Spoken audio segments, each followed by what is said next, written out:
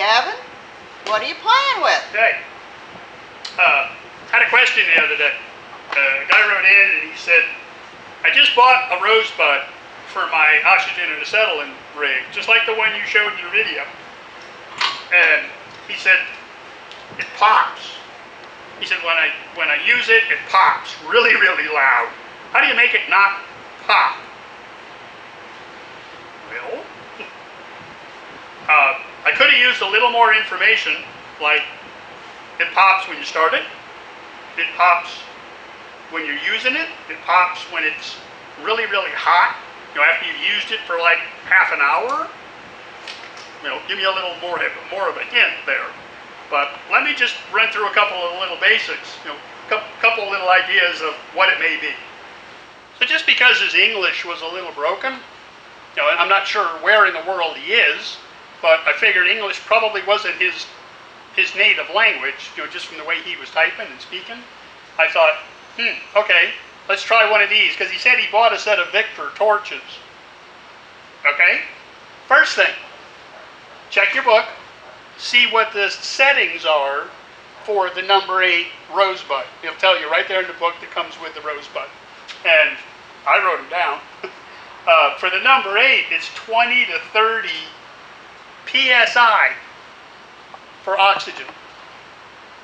So make sure you read the correct dial. There's 2 different dials there. The inner one is PSI. The outer one is kPa.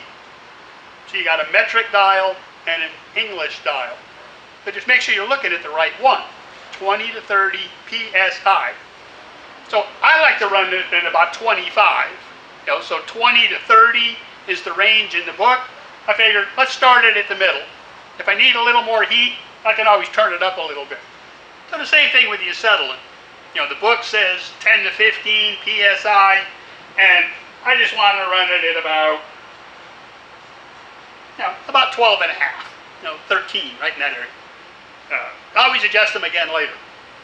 So that might be one of your problems, or the problem is you simply got the gauges, so you got the pressure set wrong, and that's causing a problem.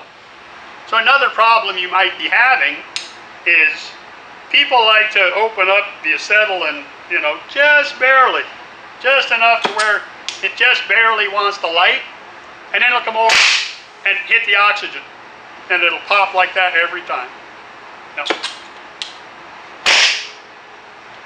But if you open up your acetylene,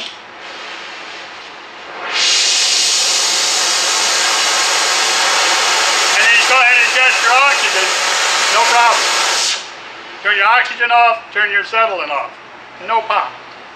Another problem that, heck, I've even done it, a lot. But, a lot of new guys, a problem they get into is they've got everything set up, they've got it running, they've got it dialed in right, and they're over here trying to heat something up, and they get too close. And if you get too close, you get too much back pressure against the tip, and it'll pop. Sometimes it'll blow itself out. It pops so hard. So keep your distance about in there. You don't want to get right down in the middle. You don't want to be way back here. Just get down in there where you're, kind of close, but not shoving it right down into the middle itself. So hopefully one of those is your problem, not all 3 of them. Hopefully those will help. But let me get the rest of my stuff going here so I can get back to work. I'll see you guys next time.